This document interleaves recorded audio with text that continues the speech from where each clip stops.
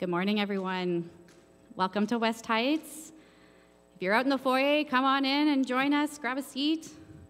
Hi, everybody who's joining us online. Welcome. And to those of you joining us from Forest Heights Long-Term Care, welcome as well.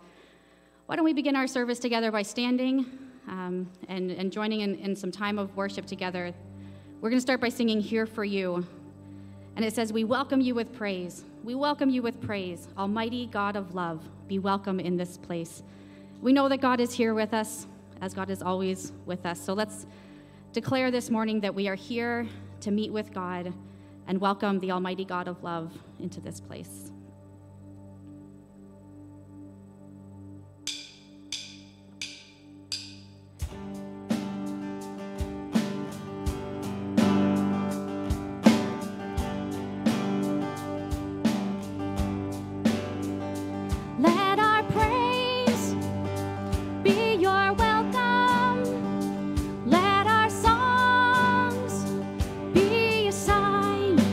We are here for you.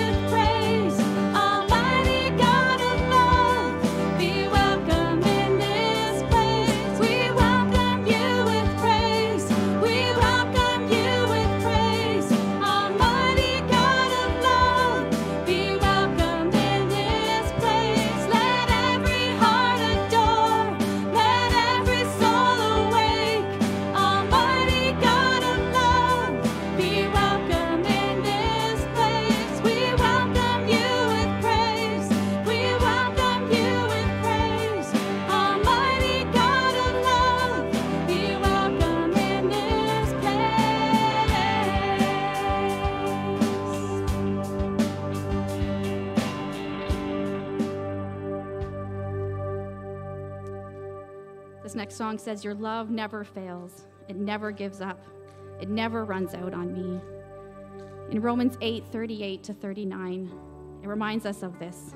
The Apostle Paul writes, I am sure that nothing can separate us from God's love, not life or death, not angels or spirits, not the present or the future, and not power above or powers below.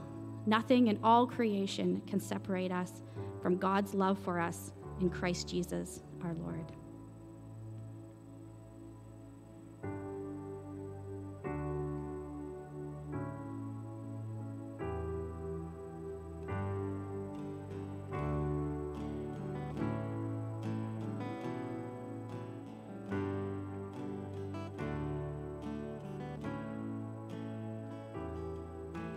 Higher than the mountains that I face, stronger than the power of the grave, constant in the trial and the change, this one thing remains,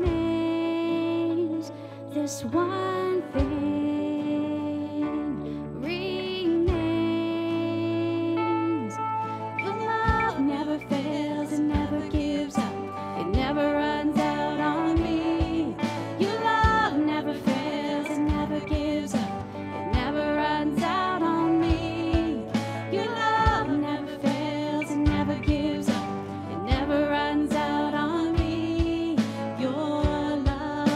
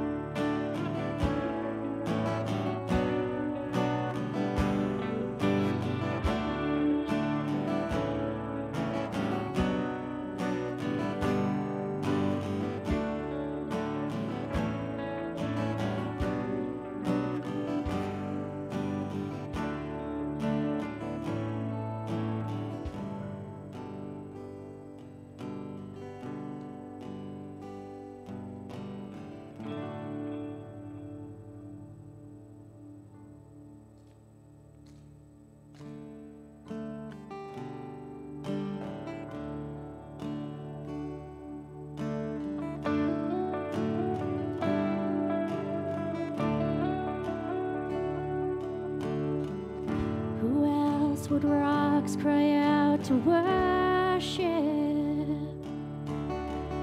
Whose glory taught the stars to shine?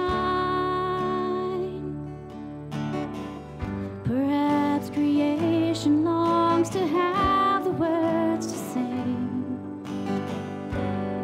but this joy is mine. With 1,000 hallelujahs, we magnify your name. You alone deserve the glory, the honor, and the praise. Lord Jesus, this song is forever yours. 1,000 hallelujahs and 1,000 more. Who else could die for our redemption? Whose resurrection means all rise. There isn't time enough to sing of all you've done, but I have eternity to try. With 1,000 hallelujahs, we magnify your name. You alone deserve the glory, the honor, and the praise. Lord Jesus, this song is forever yours. 1,000 hallelujahs and 1,000 more.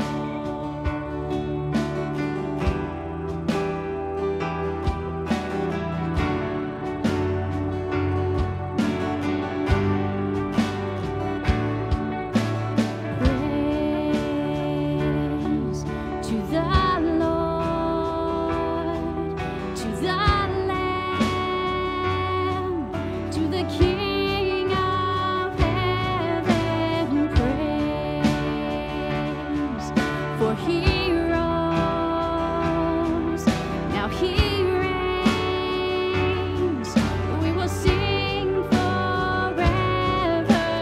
Praise to the Lord, to the Lamb, to the King of heaven. Praise, for he rose,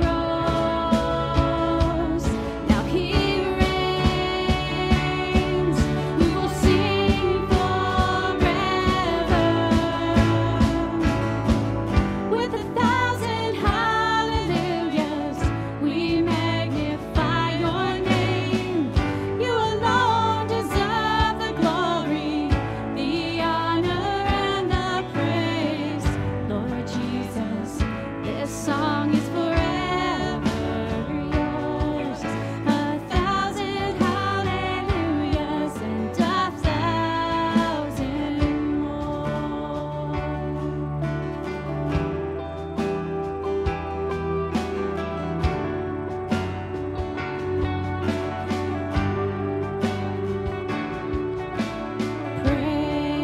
Praise to the Lord, to the Lamb, to the King of heaven. Praise, for he rose, now he reigns. We will sing forever. With 1,000 hallelujahs, we magnify your name. You alone deserve the glory, the honor, and the praise. Lord Jesus, this song is forever yours. 1,000 hallelujahs and 1,000 more. 1,000 hallelujahs and 1,000 more.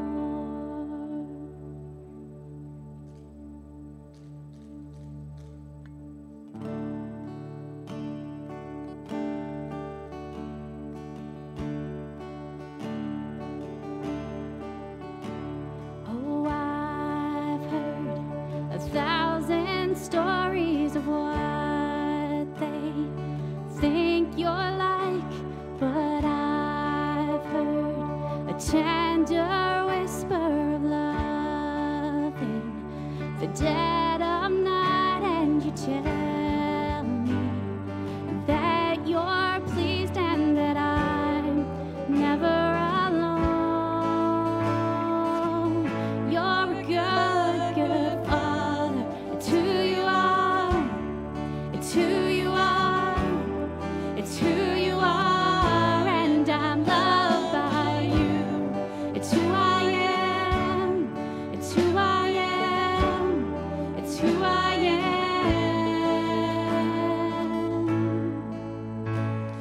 Oh, I've seen many searching for answers far and wide, but I know we're all searching for answers.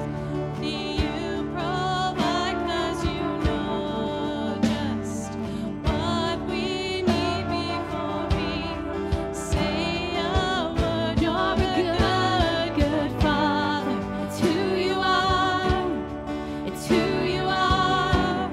It's who you are, and I'm loved by you. It's who I am. It's who I am. It's who I am. You are perfect in all of your ways. You are perfect in all of your ways. You are perfect in all of your ways to us. You are perfect in all of your ways. You are perfect in all of your ways. You are perfect in all of your ways to us.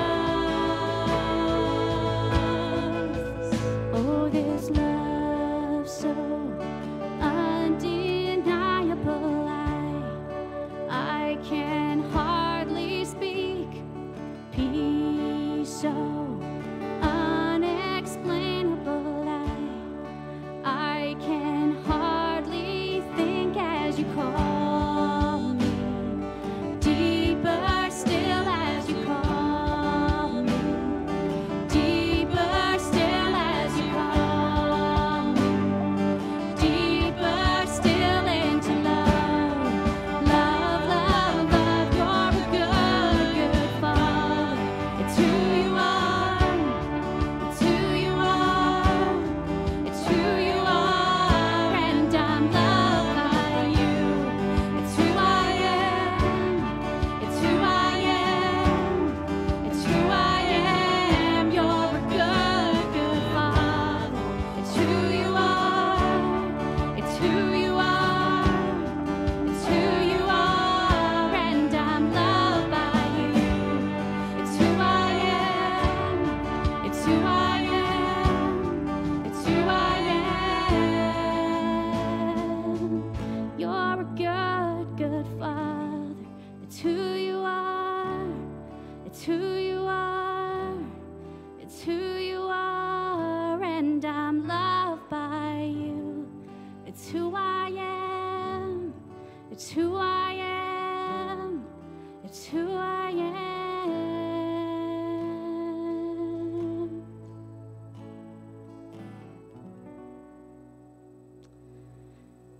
God, thank you that you are a good, good Father, and that that's who you are. We're just so honored to have a God that is so, so good to us.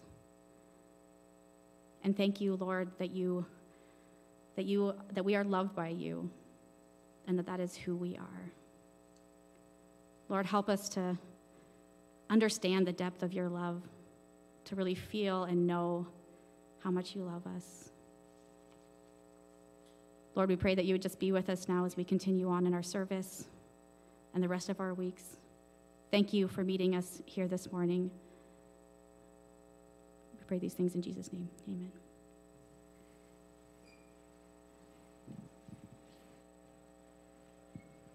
Good morning. My name's Lisa, and I'm here to bring forward our announcements for this week. So the first announcement is about a hike that will be happening today. There's several details, so I have my cell phone with me to remind me of what all those details are. So this is for our young adults. So young adults meet today at the church at 3 o'clock p.m. So this is happening August 14th today. And I see Sarah is shaking her head no. Sorry, not at the church. Sorry, at the park. So this is going to be happening at Bechtel Park. Thank you, Sarah. I missed that detail. So it's between 3 and 5 p.m. today. Again, our young adults. It's going to be a hike. So bring hike-appropriate things such as sunscreen. You can bring a chair if you'd like, a lawn chair, a blanket, but also there will be food served. So we do need to know this as soon as possible. So please RSVP as soon as you can. And again, there's details on our website. So please go to the website to RSVP and also have those items with you if you will be attending today. Our next announcement is one that might bring a little trepidation. Next week, there will not be any coffee. But this presents itself an opportunity. So if you are a coffee lover, please prepare.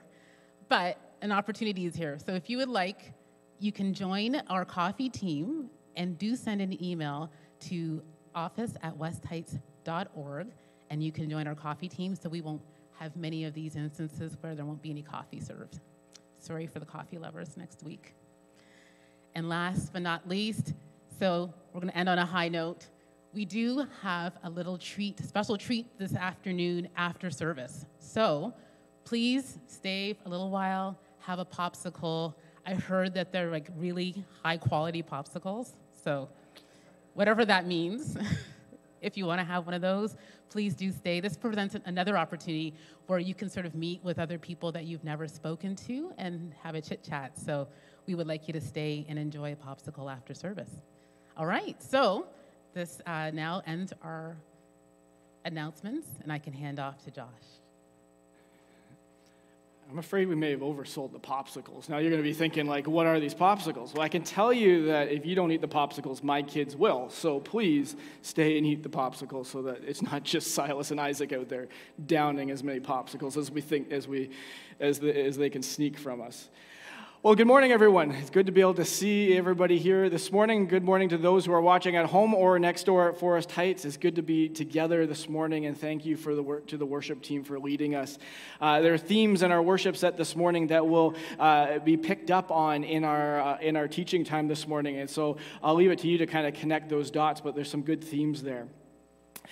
As a local church here at Westheights Community Church, we are a part of a church family called the Be in Christ Church of Canada, which means that we are connected to the Meeting House. And as some of us are aware, over the last year, the Meeting House has been going through a difficult time as there have been allegations and substantiated allegations of abuse that have taken, and there's been investigations. And the reason why I'm bringing it up this morning is last night the Meeting House released the most recent results of the most recent investigation, and you may have seen that news poking up in various news sources online already. And so that news is out there, and people are chatting about it, and I got a couple emails this morning, and I know that some folks that will hit hard. And so I just kind of want to put that out there, as that's a part of our church family, our broader church family. Now, I recognize in saying this, and I'll leave you to go find the details and read the details of that report, because that's not my news to share. But I realize in saying this, some folks here are like, so why are we talking about what happens at another church? Like, this sort of feels very removed from us. Well, that might be true for you, but I also want to acknowledge that in our church community there are people that this is hard for. That the Meeting House has been, very important to our spiritual lives, and the ministry of the Meeting House has played an important role, and we have friends and family and people who are connected there. And so this ongoing news is really just hard, and it stinks. And then there's others of us who, when we hear news like this, and it's been going on for a while now, it just makes us be like, man, like this should not happen at church, and this should not happen with Christian leaders. And that's right, too. And so I wanted to create a little bit of space this morning just to kind of talk about it just briefly so that we can make space for some healing to happen, because when we don't talk about things kind of get pushed aside and we feel like we can't have conversations, and maybe we shouldn't feel the way that we feel. And so I wanted to acknowledge that. And I also wanted to do this just as a way of practicing what it looks like to not ignore problems, what it looks like to not sweep something underneath the rug, and just kind of name the fact that there's something in our broader church family that sucks, and it's not been a good situation, And we want to make space in our prayer time to pray for the ministry of the Meeting House, for those who've been impacted by it, as well as other things that are going on in our lives and in the church community as a whole. And so we're also going to be praying for some of the churches in our neighborhood this morning, too. It's just one way that we can come alongside other followers of Jesus, other churches, and in doing so, we are expressing who we are as Westheights Community Church. We are not the church. We are a part of what God is doing in his broader church, and this is one way that we can be participating in this. And so I'd invite you to join me as we pray this morning. Lord Jesus, thank you for this time together.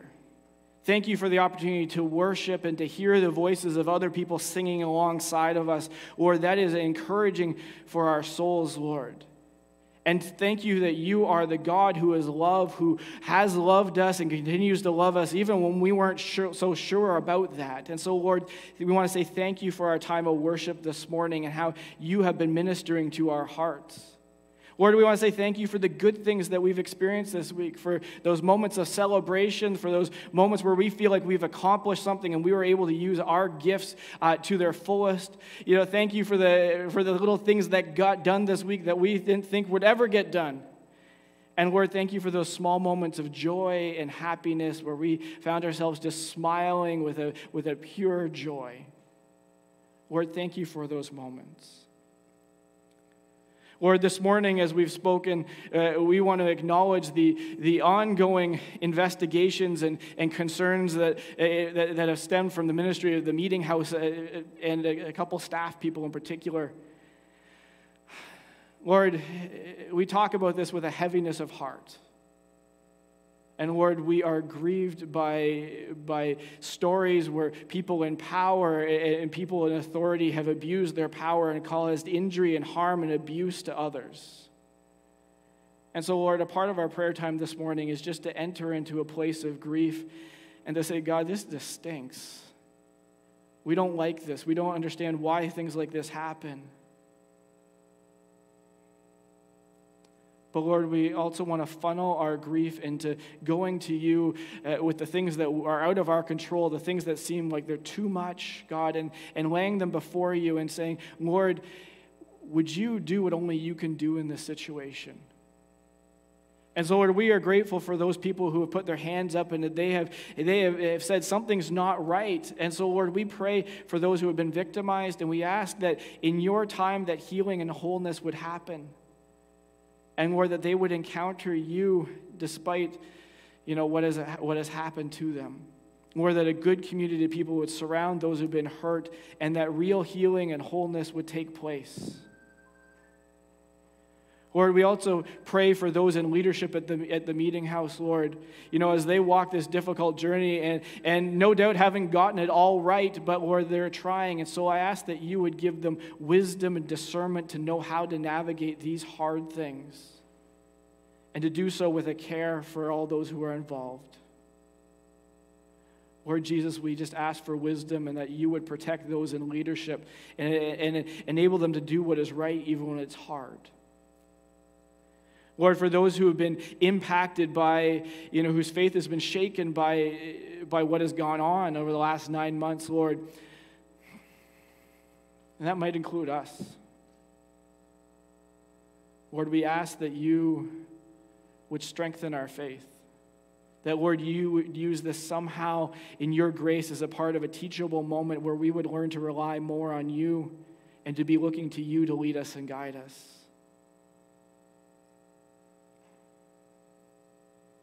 Lord, would these feelings of anger at this news be turned to a cry for justice?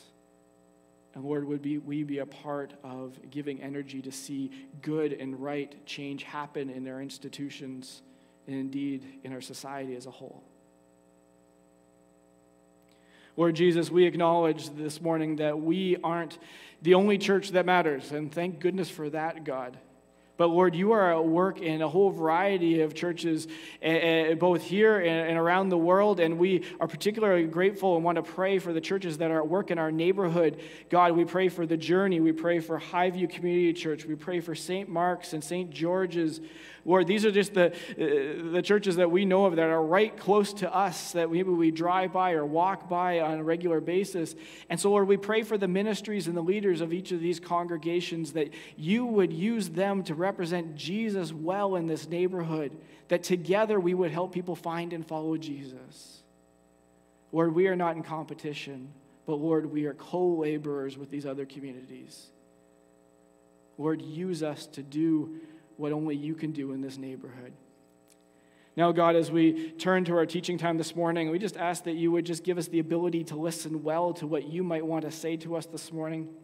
Help us to push aside those worries and anxieties, the things that are on our to-do list. Lord, just for the next 30 minutes, would you just help us to have ears only for you? And if I get to be a part of that this morning, Lord, that's awesome. But Lord, help us most importantly to hear your voice speaking to us. In your name we pray. Amen.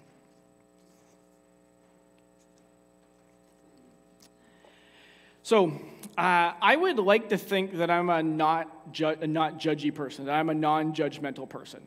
But in reality, I know I'm not, okay? In reality, I come across different situations and people, somebody says something or does something, and I find myself thinking those thoughts. I don't say these out loud, but I find myself thinking those thoughts and be like, man, that guy's an idiot. Or like, I really can't believe that somebody would say or do or think that thing. And then in some cases, I might even just kind of wish that they just disappeared. Right? I find myself having these thoughts. And my attitude in those moments is that I am somehow better than those people, whoever those people might be. And the other person is less deserving of good things, certainly less deserving of my respect in those moments. And in some extremes, I might even wish that something bad might happen to them. I know you guys are all too good to have those thoughts go through your mind, but some of you might be willing to say, yeah, maybe once in a while. There was a day about 3 years ago on Tuesday where I thought these thoughts. But maybe I think that we all can share this experience that sometimes we can be a bit judgier than we would like. And we would acknowledge that we shouldn't be as judgmental as we like. But other times, doesn't it feel justified? I mean, there are some people who have done some truly horrible things, aren't they? Maybe they've happened to us, or maybe they've happened to people that we love, or maybe we hold them responsible for some of the bad things that are happening in our world today. They've done some bad things. And those people, we feel totally justified thinking that they are less deserving of good things, maybe even deserving something really bad happened to them, right? But the thing is, if we aren't careful, we can become so locked into our judgments that we miss out on what God is doing. In fact, we can become so locked into our judgments towards others that we might find ourselves actually angry with God, that God doesn't look and see that person the same way that we see them, that God doesn't agree with us. And this is what happened to Jonah in the Old Testament. And the question that God asked Jonah in our passage today is about trying to get Jonah to see beyond his judgments to how God might be looking at that very same situation. And so the big idea that we're exploring this morning is that God invites us to exchange our judgments of others for his approach of love. And I think this is particularly important when it comes to those people that we think don't deserve good things. Now, this morning, we're going to be looking at Jonah chapter 4, and so I want to first summarize the first 3 chapters of Jonah, because I think it's kind of important. Jonah is a prophet from the kingdom of Israel who is briefly mentioned, very briefly, in 2 Kings chapter 14, verse 25. You can go find him there. Very brief mention of Jonah. And there, he is a part of what God is doing, and his ministry is about rebuilding Israel. In fact, his focus of ministry seems to be about putting the people of Israel, his people, first. And then as we get to the book that we know as Jonah, God calls him to do something completely different. God takes him away from being focused on his people and says, I want you to focus on these people that you think of as your enemies. And the city that Jonah is called to go to is a place called Nineveh, which is an influential city. It was an influential city in the nation of Assyria that's in modern-day Iraq. And the Assyrians then were known for their brutality. They were brutal people. This is what they are known for. These were the bad guys of Jonah's time. And it was the people that, it was perfectly fine for you to hate. It was perfectly fine for you to wish that bad things would happen to those people. And despite this, God calls Jonah to go and invite them to repent and turn to God. You have to appreciate just how foreign a request God is making to Jonah here. And this is where we get the story that we are most familiar with, right? Where Jonah says, I hear you, God, but I'm going to go that way. And Jonah runs away from God, and this is where they get the story about Jonah. He's on the boat. There's the storm. He gets thrown overboard. A big giant fish grabs him, swims up, throws him up on. I always vision him throwing Jonah up on a beach for some reason. Throws Jonah up on a beach, and Jonah kind of at that point is like, okay, I got swallowed by a fish. I guess I should go tell the people of Nineveh about God. He goes, and the people of Nineveh miraculously repent. And that's usually the story, that's usually where we end the story. At least that's the flannel graph version of the story. It works really well, but it's a nice, neat, tidy ending that makes everybody feel good. But in our text this morning, we're going to read the end of that story and about how Jonah's judgment, continued judgment of the people of Nineveh, gets in the way of him appreciating what God has done and what God wants to do. And so we're going to look at Jonah chapter 4, and we're going to reflect on three things as we read through Jonah chapter 4 this morning. And so let's read the first 3 verses. But to Jonah, this seemed very wrong. It seemed wrong that the people of Nineveh would repent. It seemed very wrong. And he became angry. He prayed to the Lord, "Isn't this what I said, Lord, when I was still at home?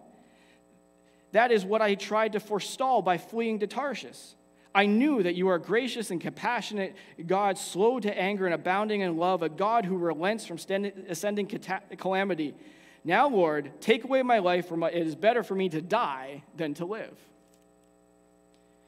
So the first thing we're going to observe from these verses here is that through this story, we're invited to see how our judgment can keep us from appreciating God's generous love.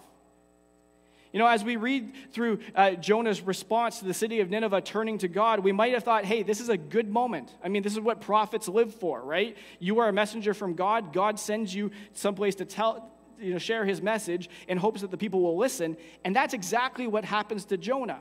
And so you'd think that this was a moment to celebrate, but in fact, Jonah becomes angry, which tells us about how Jonah really felt about the people of Nineveh.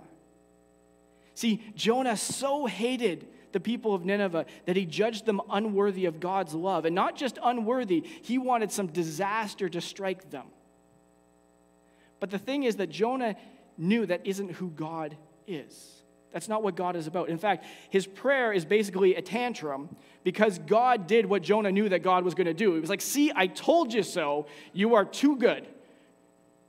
And then Jonah quotes a piece of scripture from Exodus chapter 34 where God himself tells Moses about who he is. This is my character. In Exodus 34, it says, the Lord, the compassionate and gracious God, slow to anger, abounding in love and faithfulness, maintaining love to thousands and forgiving wickedness, rebellion, and sin." This is who God is. And Jonah knows this. And as a result, he isn't surprised that God acts the way that God acts towards the people of Nineveh, but he doesn't like it.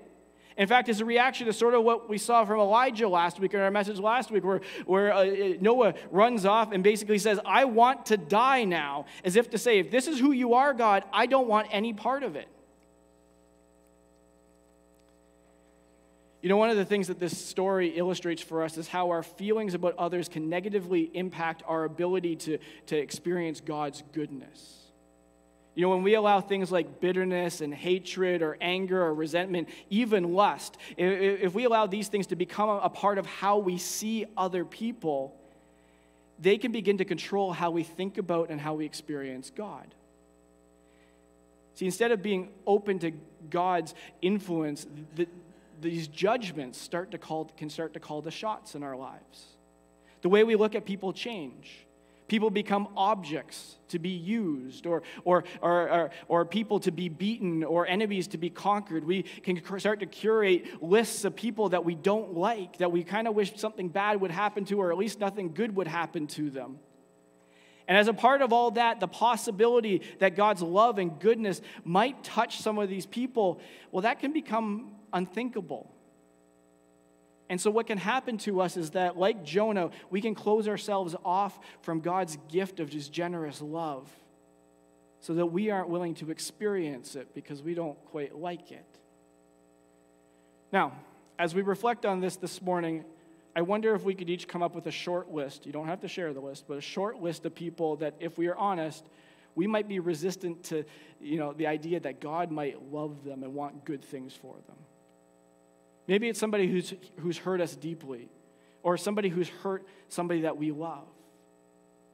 Or maybe we find ourselves looking down at others because, there are factors about them that we don't respect. Maybe it's their race, maybe it's their education, maybe it's their point of view on point of view that they hold. I mean, in reality right now, we are being conditioned to look at people who don't agree with our ideology, our perspective on the world, and to look at them as though they're the enemy. And so in our hearts, who are we judging as being unworthy of good things? Let's keep reading from Jonah. Verse 4. But the Lord replied, "Is it right for you to be angry?" Jonah had gone out and sat down at a place east of the city, and there he made himself a shelter, sat in its shade, and waited to see what would happen to the city. Then the Lord provided a leafy plant and made it grow up over Jonah to give shade for his head to ease his discomfort, and Jonah was very happy about the plant. But at dawn the next day, God provided a worm which chewed the plant so that it withered. When the sun rose, God provided a scorching east wind, and the sun blazed on Jonah's head so he grew faint. He wanted to die and said, "It would be better for me to die than to live." Have you ever witnessed a road rage incident? We got a fun picture for this one. Yeah, you ever witnessed a road rage incident? Where you're driving along and there's somebody, maybe they aren't driving as well as they should, but then all of a sudden there's somebody else who becomes an angry driver as a result, and there's gestures and there's words and there's some sort of erratic driving behavior as a result. And as a bystander, you're sitting back and you're watching and you're like, yeah, sure, that person was driving a little slow, but does it really warrant this response? Like, it seems a little bit out of proportion here. And maybe you start wondering, I wonder what happened in that guy's life this morning that made him so angry that this slow driver caused him to do all this. You start to wonder why their response is out of proportion. Through this story, we are invited to reflect on our own out of proportion responses. And to get us thinking about this, God asked Jonah the same question twice. And the question is it right for you to be angry? Now, in asking this question, God is trying to prompt Jonah to think about his response and, how he's thinking about his thoughts towards the people of Nineveh, and to try to think, Jonah, are you really thinking properly here? Are you right to be feeling the things that you're feeling? Now, in asking this question, God is committed to Jonah, despite the fact that Jonah isn't on the same page of God. And you know what? That's a good news story right there. God continues to be committed to Jonah, despite the fact that Jonah isn't behaving very well. And the question here is an invitation to rethink how Jonah is thinking about the people of Nineveh and God's generous gift of love towards them. But Jonah doesn't respond to God asking this question, at least not the first time. Because you know what? His anger just seems to be so much. He's so angry. Instead, the scene shifts, and we see Jonah camped outside of town, waiting for God to change his mind. And because he kind of wants a front row seat to all the destruction that he's hoping God's going to bring. But in this place of simmering hatred, God continues to show his gracious love by sending a plant that would quickly grow and ease Jonah's discomfort. And Jonah's very happy about this plant. But just as quickly as this plant comes, it dies, and Jonah's sitting in the sun, and he's just hating every moment of it. And Jonah's happiness disappears, and once again, he's sitting there angry and bitter and full of rage, just wishing he was dead. Now, on the one hand, this plant is an expression of what we might call God's common grace. Jonah is angry, and he's not on the same page with what God wants, who God is, and what God desires, and yet God still gives Jonah something good to ease his suffering. Even if, by the way, Jonah's suffering is a little self-inflicted. I mean, who told Jonah he had to go sit there? Who told Jonah he had to stay there? Jonah could have just gotten up and moved away. It was hot and whatever. Jonah didn't have to stay there. He put himself in that spot. And still, God brings something to bring his grace and a little bit of relief to Jonah's condition. Now, on the other hand, this plant is a lesson that Jonah is experiencing. You know, God is inviting Jonah to examine what's going on in his heart. And at the core level of Jonah's heart is a rage that has been triggered by something small and insignificant. And his response, well, it's way out of proportion. You know what? You and I, just as human beings, we're going to have moments when our responses to life is just way out of proportion, aren't we? You know, one day there we are, we're thinking everything's great, we can handle life just fine, and then something changes that's a little bit inconvenient, like, you know, the kids wake up and they're sick, or you go outside to go hop in your car and there's a flat tire. 2 things that actually happened this week, by the way, okay? Or like, you know, your plans suddenly get canceled, or, you know, life happens, and your response at that moment is to go from being everything's fine to just life is terrible, it sucks, why does bad things happen to me? And you start, there's tears and there's rage, and you start acting out in ways that is hurting the people around you, or maybe you find yourself going towards a habit that is really a crutch and is really not a good thing for you to be leaning on. You know, when we encounter our out of proportion responses, you know, where the response does not, you know, relate to the problem, when we encounter our out of proportion responses, we need to ask ourselves, what is really going on? Because 9 times out of 10, the problem isn't really the flat tire, but something else that's going on in the background. For Jonah, the problem isn't that the plant died. Rather, the problem was the hatred and the bitterness that he had allowed to grow in his heart. This experience just brought that to the surface. All right, let's change gears, and we're going to talk about French fries for a moment. And when I put this picture up here, I have to put the disclaimer up that we have not been sponsored. Although at McDonald's, if you're watching, I can give you the name of our treasurer. No, it's not even paying attention. Anyways, let's talk about French fries for a moment. You know, growing up, it was my understanding that there was one thing that you could dip your French fries in: ketchup. That was the thing you could put in. That was the only thing I ever saw people dip French fries in. And so until one day, I had my mind blown because I went to McDonald's, again, not sponsored, but maybe open. No, we went to McDonald's, and a friend of mine said, hey, can I have a bunch of mayonnaise packets? And I was like, what are you doing? And then they proceeded to squeeze all this mayonnaise onto their tray and then dip their French fries in it. And I was like, that is disgusting. That is terrible. Some of you are looking at me, you're like, that's the most wonderful thing in the world. And you know what? I discovered that. But up until that moment, I did not realize the joy of dipping French fries in mayonnaise. Now, some of you are still like, that's gross. But that's okay. We will have the referendum on ketchup or mayonnaise another day. But that's a ridiculously silly example, okay? Let's just name it. I'm a big fan of giving a silly example, and let's just name that it's a silly example because what we're going to talk about is much more serious than that. But in a weird way, it maybe reminds us, or reminds me, about how we can get stuck into old patterns. Maybe it's the only way that we ever knew things were. And we need the help of somebody else to show us, I'm not going to say, a better way. You might disagree with my example here, but we need somebody to show us a better way, or an alternative way that we would have been oblivious to without somebody else's help. In a strange way, this is what we see happening to Jonah. Jonah is so locked into the way that he thinks and the way he feels about the people in Nineveh that there are no other options other than rage and hatred and bitterness. But through this story, God invites us to see that there is a better way to relate to others. And so let's read the final verses of Jonah here. But God said to Jonah, "Is it right for you to be angry about the plant?" "It is," he says, "and I'm so angry, I wish I were dead." It's the 3rd time he wishes he was dead. He's a little wound up on this one. But the Lord said, "You've been concerned about this plant, though you did not tend it or make it grow. It sprang up overnight and it died overnight. And should I not have concern for the great city of Nineveh, in which there are more than 120,000 people who cannot tell their right hand from their left, and also many animals?" You know, God here, as he's speaking to Jonah, is inviting Jonah, to rethink, why is he so angry? Why does he have this response that he has? And like the last time, it's an invitation. That he's inviting Jonah to trade in his hatred for a concern and a love for the people of Nineveh, the same one that God is showing. And so as God speaks to Jonah, he points out just how much Jonah apparently cares about this plant. You care a lot about this plant, but did you notice that there's 120,000 people over there? Not a plant, people over there, Jonah?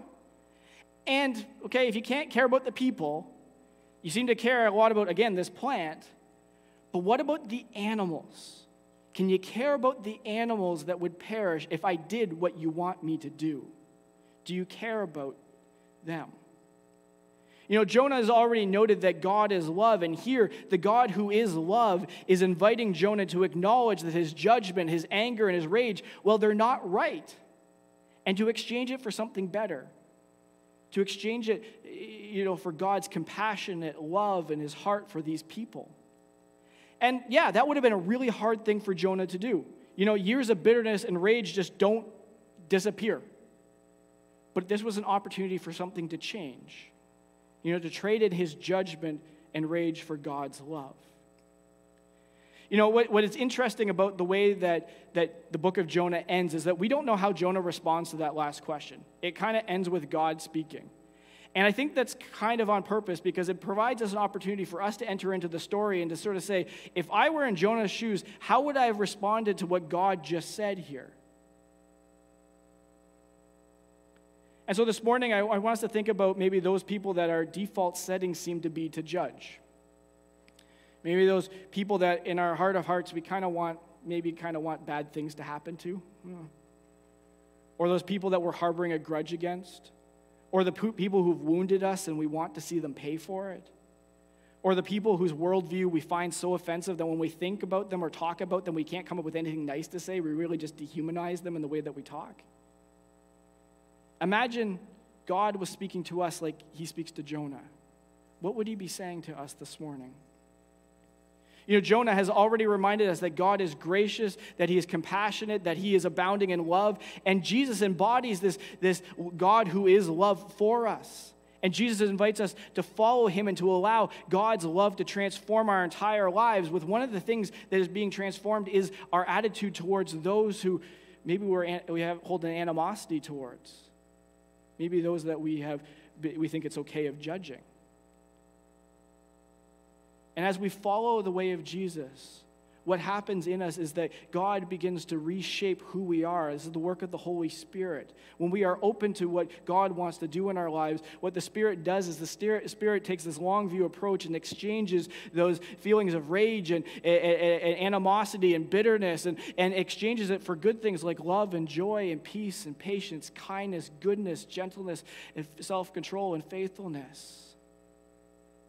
Now, let's acknowledge this isn't an easy switch to flip. You aren't going to one day be like, okay, I'm going to be a less judgy person, or I'm going to release that hurt that I've been carrying for so long. That doesn't happen quickly.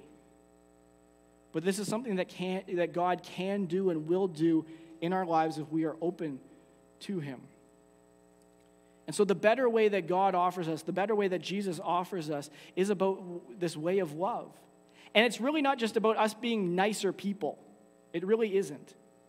It's about us becoming more like God, and in the process finding ourselves being freed from things that can really call the shots and be corrosive to our lives. I mean, if we're honest, things like bitterness and anger and hatred and the feeling that we have to judge everybody and everything, that's really a heavy burden to carry and can lead us to some really dark places. It can lead us to some places that we're just not happy with our lives as a result. But God's invitation to Jonah and to us is to be free from these powers by saying yes to God's love. And so for some of us, it might mean that we say yes to God's love for the first time. Saying, God, I want that. I want to be freed from this feeling of judginess and hatred and anger. I need to be freed from that. And we say yes to that by following Jesus and allowing him to become a part of our lives. Now, something that's interesting about the story of Jonah is Jonah would have said that he's already committed to God's way. I mean, he's a prophet, right? But the story ends with an invitation for him to repent and to choose a better way. And so for some of us, we followed Jesus for years. We would have called ourselves a Christian for years, and yet the reality is that if we are honest, that judginess has crept in and has started to call the shots in our lives. And so like Jonah, we are invited to repent, acknowledge our judgmental attitudes, and to turn and to say yes to God's way of love. And to say, God, I need your help, I've been carrying all this around. It's becoming too much. I want to say yes to your way of love. I need your help having that become a part of who I am and taking over me in a good way. Please join me in prayer. Lord Jesus, thank you so much for today. Lord, thank you for the songs that have reminded us about your love for us and how it never gives up, it never fails, and Lord, how it chases after us even. Lord, thank you that you are the God that is compassionate and gracious and is determined to forgive. Lord, we need that to be a part of our lives. Because for some of us, for most of us, Lord, we carry the temptation to judge people as being worthy or unworthy, or we are holding bitterness and anger and resentment towards others, or we have chosen to see people as objects or enemies to be beaten. And Lord, in our minds and in our hearts, there is a heaviness and a darkness that is starting to take over. And so, Lord, we ask this morning that your love would come. The light of your love would come and would shine in on our lives and our hearts, and that the darkness would just scatter. Lord, if today we need to say yes to you for the first time, would you encourage us to do that? And Lord, for others of us, as we have been following you for years, may today be an opportunity for us to say yes to you all over again. To say, Lord, we want your love. We want to know your peace. We want your joy and your faithfulness, your self-control, your gentleness, and your goodness to become a part of our lives and to push out the things that are just not good and are controlling. Lord, we need your freedom. Lord, thank you for who you are and what you are doing. In your name we pray. Amen. Well, thank you for joining us this morning. I just want to quickly say before we wrap up that the next couple Sundays, I'm not here. I am on vacation, but we have things figured out for you, never fear. We have a couple years ago, I want to say 2019, summer 2019, we had a lovely couple come join us online, Dave and Mary Patterson, and they started joining us online before they ever met us in person. We had a wonderful Zoom call, and they have been a part of our congregation ever since. And Dave has volunteered to speak for the next couple Sundays, and so we have an awesome opportunity to get to know Dave, and Dave will be picking up on this series and has some good things. I'm excited for how Dave will lead our teaching time, so thank you very much, Dave. Anyways, folks, thank you so much. Don't forget your popsicles, and have a great week.